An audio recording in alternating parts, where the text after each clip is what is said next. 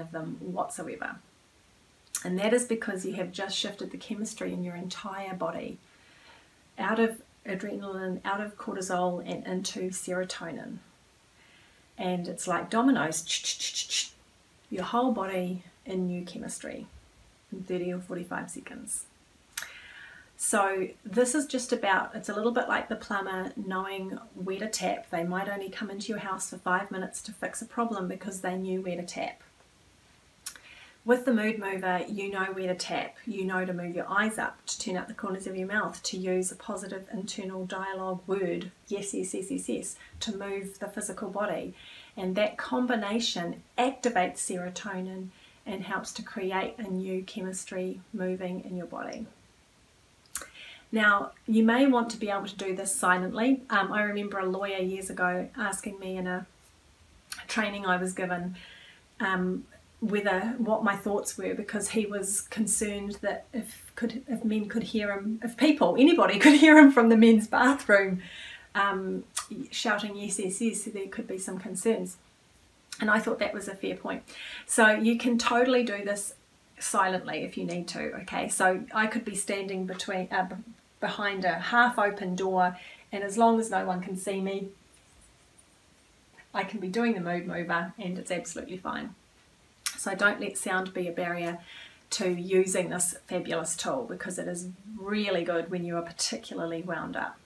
So I have all sorts of clients using this in all sorts of situations. Over the years I've had kids or teenagers using it before exams, in fact adults using it before exams, barristers before they go into a courtroom, school principals, CEOs, leaders of all kinds using it before they go into meetings or before they go into a board meeting or in the middle of writing a board report, anytime they need to just get into a better feeling state.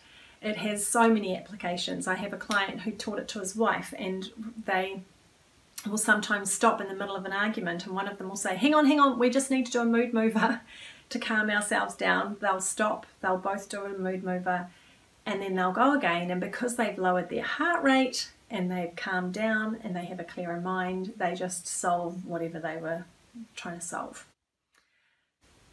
So be sure to share it with your nearest and dearest and your colleagues as well. It's actually a really good one to share with your team at work as well, because then you've all got awareness of being able to shift your state so readily. And sometimes if a meeting is feeling sluggish or slow or there's friction, it can be a good time to say, hang on, let's just time out and do a mood mover. And even if some people sit it out, just watching other people shift their nervous system like that can often loosen them up and help them feel better too. Just be sure to take those opportunities to help yourself feel good, because when we feel good, we think better. Bye for now.